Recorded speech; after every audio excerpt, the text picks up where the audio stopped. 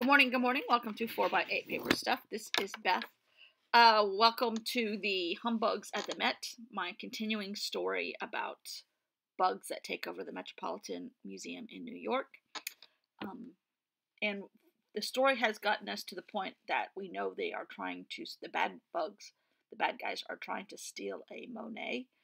And the good bugs are now deploying a art forger who is in disguise as a bad guy. This is the art forger right here. His name is, let's see, I already forgot. Jose. I got too many characters going on in my head.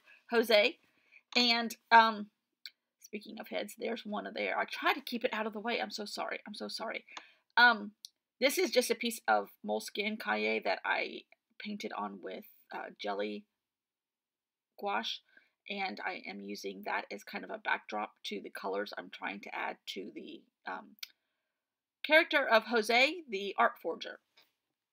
And we know they are stealing a Monet, and we know now that Jose is going to be, well, you will know, he is going to be hiding a tracking device in all the Monets, because we don't know which one they're stealing yet. So, today's story is Jose the forger hides a tracking device in the fake Monet. Or is it somewhere else? That is why there is artwork from the tomb of Chancellor Neferia from Egypt in 2280 to 2252 BC. Or is it in the presentation of Christ in the temple from the Byzantine era 5th century to 1453 AD? I added a little tiny piece of washi tape that has a tiny little bit of a pin by the character of Jose, because he is an art forger. Well, he's an artist, and he's forging a art piece now for the bad guys, the Hums, to put in a piece of art that we can track the art for wherever the good guys can track the art. Yeah.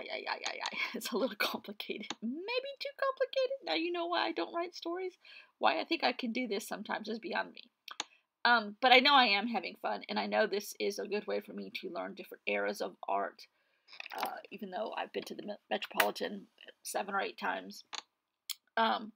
I still love it. I still want to go desperately, but the numbers in South Carolina are absolutely astronomical. We went from about 6 weeks ago to 2 people in our biggest hospital in the Columbia area to now the intensive care unit is full. They do have room to expand, but they don't have the staff and they don't have the respirators or the ventilators. The doctor that lives next door to us had to wait 2 days for one of his patients to get one. That is the average wait right now for a ventilator at the biggest hospital in the capital of South Carolina. There is 2 bigger hospitals. I think MUSC in Charleston is bigger, and there's a hospital in Greenville that's bigger, and they're all under the same conditions. It's astronomical that this is all stemming from people believing political lies from a previous campaign that was governing our country. Our country's in bad shape right now. bad shape. Because still people refuse. The girl that works with my husband, the woman that works with my husband, her daughter is quarantined. She has been exposed. They've been in school for a week. The schools here are crazy. A third of her class is at home right now. They refuse so far to put the kids back home for their safety because it violates their human rights, according to the parents. The lady that works with my husband was supposed to be in court with him today. She can't go. It's astronomical. It just blows my mind, and I'm trying not to be political, but it stemmed from political lies from the previous administration of this country, and the people believed them, and therefore our country is in a mell of a hess in many ways because of things that happened in our previous administration. Sorry if you don't feel like I do. But it's the truth. We got a horrible letter day before yesterday from our Senator, Lindsey Graham, who is one of Trump's buddies, and begging for money because we cannot have these horrible people in the administration much longer or they're going to ruin our country. Like, no, your administration ruined our country. This has nothing to do with Monet and bugs at the Metropolitan. I'm so sorry. It's just so frustrating. That's why I didn't video yesterday. It's just sad and frustrating and sad and frustrating. And oh, by the way, so sad. People are dying. Another guy in our church died.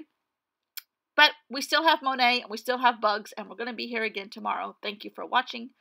Have a good day, and be safe, and be smart, and be kind to one another. Goodbye.